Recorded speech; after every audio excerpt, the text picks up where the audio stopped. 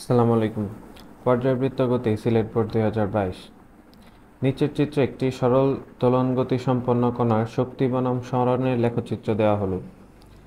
তো এখানে যত ওয়াই অক্ষ বরাবর যাচ্ছে তত শক্তির মান বাড়তেছে, আর যত এক্স অক্ষ বরাবর যাচ্ছে তত সরণ বাড়তেছে। এই পাশে হচ্ছে সর্বোচ্চ সরণ, মানে এটা হচ্ছে বিস্তার।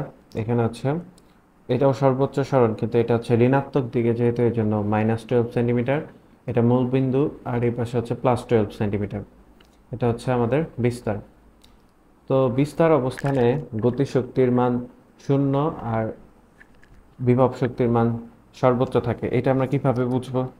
এখানে যদি আমরা এটার জন্য একটা চিত্র আঁকি, যে একটা সরল দোলক দুলতেছে, এটাকে বলা হয় হচ্ছে সাম্যাবস্থান। ও বিন্দুর এই বিন্দুটাকে বলা হয় সাম্যাবস্থান, আর এই বিন্দুটাকে বলা হয় বিস্তার অবস্থান। বিস্তার, সর্বোচ্চ বিস্তার, এটা পজিটিভ, এই পাশে আসলে সেটা হচ্ছে নেগেটিভ হবে। এখন এখানে বলা আছে যে গতিশক্তি 0 কোথায়? সর্বোচ্চ বিস্তারে। অর্থাৎ এই দোলকটা যখন দুলতে দুলতে এই সর্বোচ্চ বিন্দুতে পৌঁছায়, এই বিন্দুতে আসার পর তার বেগ কি হয়ে যায়? 0 হয়ে যায়। তাহলে তার গতিশক্তি ইকের মান হচ্ছে 0। কিন্তু বিভব শক্তি সর্বোচ্চ, কারণ তাকে এতটুকু উচ্চতা পড়তে হবে। এটা সর্বোচ্চ বিন্দু, সর্বোচ্চ বিন্দুতে আমরা জানি বিভব শক্তি সর্বোচ্চ থাকে আর গতিশক্তি 0। তাহলে এখানে বিস্তার অবস্থানে গতিশক্তি 0, কিন্তু বিভব শক্তির মান হচ্ছে সর্বোচ্চ। এখানে শক্তির মান বেশি, আর এই রেখার উপর যদি ছেদ করে তাহলে সেটা হচ্ছে সরণের মান। সরণ থাকবে কিন্তু শক্তির মান 0, কারণ এই বিন্দুতে হচ্ছে শক্তি 0।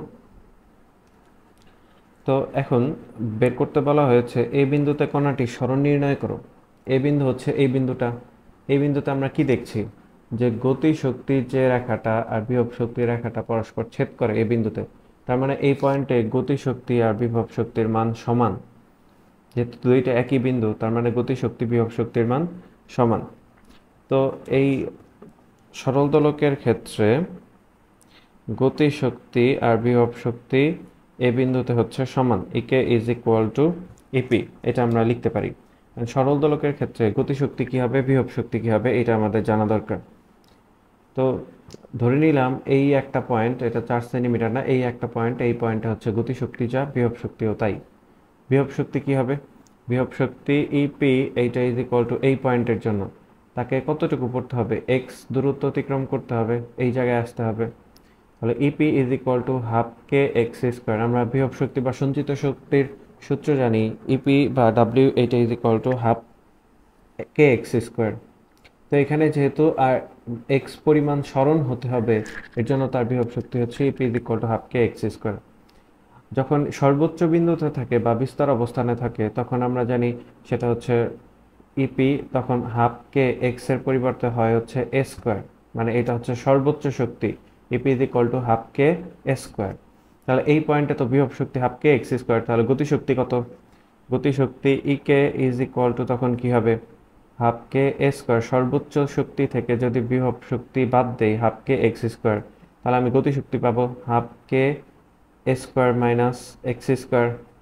তখন আমরা এখানে গতিশক্তি পাবো হাফ কে এ স্কোয়ার মাইনাস এক্স স্কোয়ার।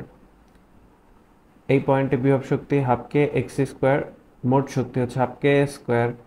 তাহলে এই পয়েন্টে গতিশক্তি কি হবে? হাফ কে স্কোয়ার, অর্থাৎ মোট শক্তি থেকে যদি বিভব শক্তি বাদ দেওয়া যায় তাহলে গতিশক্তি। তাহলে এখানে গতিশক্তি ইজ ইকুয়াল টু, যেহেতু বিভব শক্তি, আমরা কি লিখতে পারি? যে গতিশক্তির পরিবর্তে হাফ কে এ স্কোয়ার মাইনাস এক্স স্কোয়ার, আর বিভব শক্তির পরিবর্তে হাফ কে এক্স স্কোয়ার। তাহলে এখানে হাফ হাফ কে কে কাটা, আমরা এ স্কোয়ার মাইনাস এক্স স্কোয়ার, এটা ইজ ইকুয়াল টু লিখতে পারি এক্স স্কোয়ার। এ স্কোয়ার, এটা is equal to x square plus x square, মানে হচ্ছে 2x স্কোয়ার।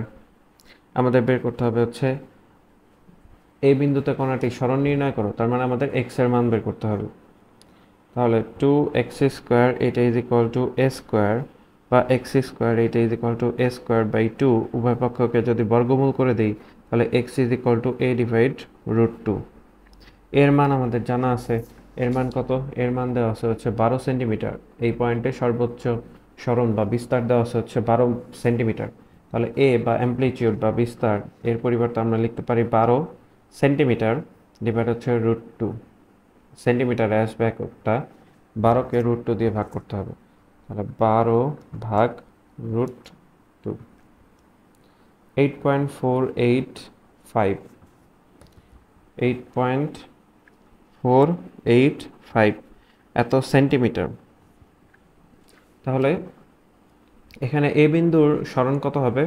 সাম্য অবস্থান থেকে এই পর্যন্ত সরণ হবে হচ্ছে 8.485 সেন্টিমিটার। আশা করি গ নাম্বারটা সবাই বুঝতে পেরেছেন। এরপর ঘ নাম্বার। ঘতে কি বলা আছে? উদ্দীপকের বর্ণিত তথ্য মতে পি, কিউ এবং আর বিন্দুতে শক্তির নিত্যতা সূত্রটি প্রযোজ্য কিনা। আর বিন্দুতে এই পয়েন্টে আমাদের কোশ্চেনে দেওয়া আছে যে শক্তির মান হচ্ছে বা মোট শক্তির মান হচ্ছে 100 জুল। আর বিন্দুতে মোট শক্তির মান দেওয়া আছে 100 জুল। পি, কিউ এবং আর বিন্দুতে শক্তির নিত্যতা সূত্রটি প্রযোজ্য হবে কিনা। আর বিন্দুতে মোট শক্তি 100 জুল, তাহলে আমাদের কিউ আর পি এই দুইটা বিন্দুতে হচ্ছে শক্তির মান বের করতে হবে। পি এই গ্রাফটা হচ্ছে বিভব শক্তি, অর্থাৎ এই রেখাটা হচ্ছে বিভব শক্তির জন্য, আর এই রেখাটা হচ্ছে গতি শক্তির জন্য। তার মানে পি বিন্দু এই পয়েন্টটা হচ্ছে বিভব শক্তির জন্য, আর কিউ বিন্দু এই পয়েন্টটা হচ্ছে আমাদের গতি শক্তি লেখার জন্য। তাহলে পি এই বিন্দুতে বিভব শক্তি বের করতে হবে, আর কিউ এই বিন্দুতে গতি শক্তি বের করতে হবে। তো এই দূরত্বটা উভয়ের ক্ষেত্রে দেওয়া আছে 4 সেন্টিমিটার। তার মানে 4 সেন্টিমিটারের গতি শক্তি আর বিভব শক্তি কত সেটা আমাদের বের করতে হবে। তো প্রথমে হচ্ছে পি বিন্দুর জন্য আমরা নির্ণয় করি। তো তার আগে আরেকটা জিনিস আমাদের বের করে নিতে হবে, এখানে কে এর মান কত। তো এখানে তো আমরা দেখতেছি গতি শক্তি বিভব শক্তির ক্ষেত্রে কে আছে, তাহলে কে এর মানটা কত সেটা আমাদের দেখতে হবে। তো মোট শক্তি দেওয়া আছে 100 জুল। কোশ্চেনে মোট শক্তির মান দেওয়া আছে 100 জুল। এখানে মোট শক্তি 100 জুল দেয়া। তাহলে আমরা হাফ কে স্কোয়ার এইটা ইজ ইকুয়াল টু লিখতে পারি হচ্ছে 100। এখান থেকে কে এইটা is equal to 100 into 2 divide হচ্ছে এ স্কোয়ার। এর মান দেওয়া আছে 12 সেন্টিমিটার বা 0.12 মিটার। তাহলে 100 গুণন 2 মানে হচ্ছে 200, তাকে ভাগ দিতে হবে 0.12, তার উপর হচ্ছে স্কোয়ার। 200 ভাগ 0.12 তার উপর হচ্ছে স্কোয়ার। 13,888.88 বা 89, 13,888.89 এত হচ্ছে কে নিউটন পার মিটার। স্প্রিং ধ্রুবকের একক হচ্ছে নিউটন পার মিটার। তো মোট শক্তি থেকে আমরা কে এর মান বের করলাম। এখন হচ্ছে আমরা গতিশক্তি বিভব শক্তি নির্ণয় করতে পারবো। 4 সেন্টিমিটার দূরের সাম্য অবস্থান থেকে 4 সেন্টিমিটার দূরে গতিশক্তি কত হবে, বিভব শক্তি কত হবে, এটা এখন আমরা বের করতে পারবো। তো এখানে এ বা বিস্তার এটা হচ্ছে 12 সেন্টিমিটার বা 0.12 মিটার, আর এক্স এর মান হচ্ছে 0.04 মিটার বা 4 সেন্টিমিটার পি আর কিউ বিন্দুর জন্য। আর কে এর মান আমরা পেলাম 13,888.89 নিউটন পার মিটার। তো এখন আমাদের গতিশক্তি বের করতে হবে। তাহলে ই কে কোন বিন্দুতে গতিশক্তি? কিউ বিন্দুতে হচ্ছে বিভব শক্তি, কিউ বিন্দুতে হচ্ছে গতিশক্তি, এটা গতিশক্তির লেখো। তো কিউ বিন্দুতে হচ্ছে গতিশক্তি, তাহলে ই কে কিউ এটা ইজ ইকুয়াল টু হাফ কে, গতিশক্তির ক্ষেত্রে সূত্র আমরা জানি হাফ কে এ স্কোয়ার মাইনাস এক্স স্কোয়ার। যখন এটা বিস্তার অবস্থান থেকে 4 সেন্টিমিটার অর্থাৎ সম অবস্থান থেকে 4 সেন্টিমিটার দূরে আসবে, এই অবস্থানে আসবে, তখন এই পয়েন্টে তার বিভব শক্তি হচ্ছে হাফ কে এক্স স্কোয়ার, মানে আর এক্স পরিমাণ সরণ হতে হবে, আর বিভব শক্তি হচ্ছে হাফ কে এ square minus x square. Half কে এর মান আমরা পেয়েছি 13,888.89 ইন্টু এর মান এ হচ্ছে সর্বোচ্চ সরণ 0.12 তার উপর স্কোয়ার, আর এক্স হচ্ছে সরণ 0.04 তার উপর হচ্ছে স্কোয়ার। এটাকে যদি আমরা ক্যালকুলেশন করি 0.12 স্কোয়ার মাইনাস 0.04 তার উপর স্কোয়ার, এইটুকু অংশ গেল। এরপর এটার সাথে গুণন 13,888.89, এটাকে ভাগ দিব 2 দিয়ে। 88.89 জুল।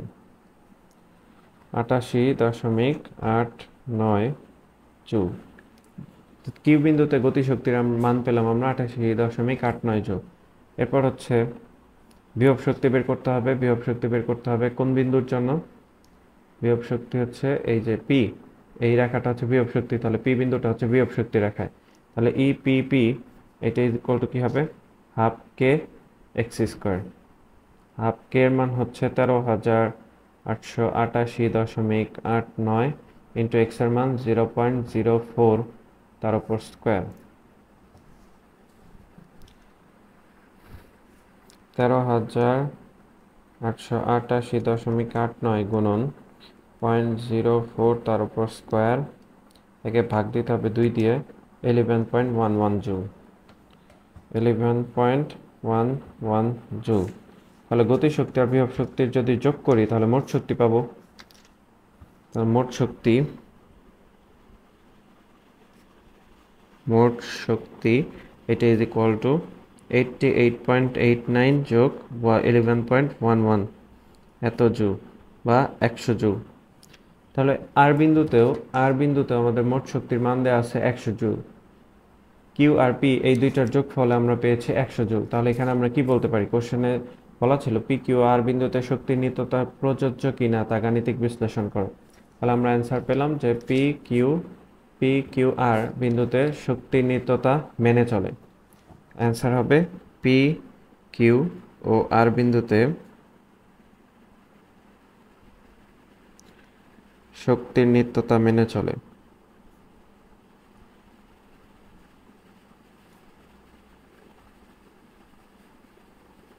এটাই অ্যান্সার।